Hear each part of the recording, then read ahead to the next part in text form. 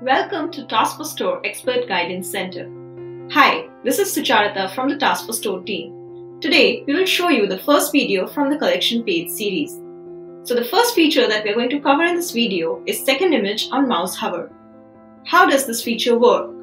When you hover your mouse on your product image, the next image will automatically appear.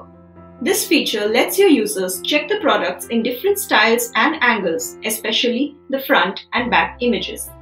Many apparel and accessory store owners use this feature on their collection page to attract the buyer's attention.